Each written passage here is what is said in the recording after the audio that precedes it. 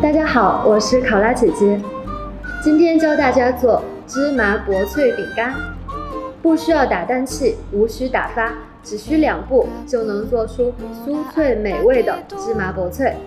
首先，我们准备好材料。第一步，制作面糊。因为芝麻是生的，味道不好，烤出来的饼干也不好吃。所以我们先要把芝麻放进烤箱中烘烤，给芝麻提香。上下火150度烘烤5分钟。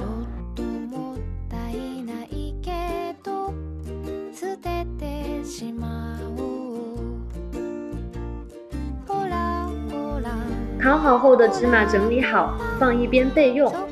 将糖加入蛋白中。为了避免蛋白打发，我们画 Z 字搅拌，搅拌至糖彻底融化，没有任何颗粒。然后筛入低筋面粉，我们筛入的面粉量少，不易起筋，可以多搅拌一下，直至没有颗粒即可。接下来加入芝麻和玉米油，搅拌均匀即可。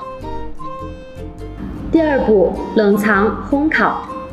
烘烤之前需要把面糊用保鲜膜封存，放进冰箱冷藏半个小时。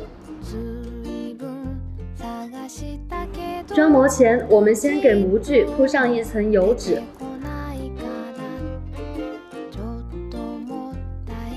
装模时，面糊舀到烤盘上，只需要一点点，然后用勺子背面抹开就行了。抹得越薄越好，这样烤出来的饼干更脆。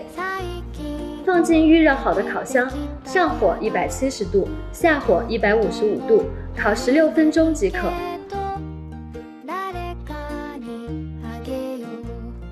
香香脆脆的芝麻薄脆就做好啦，像薯片一样薄，但是更脆更美味，而且不含任何防腐剂。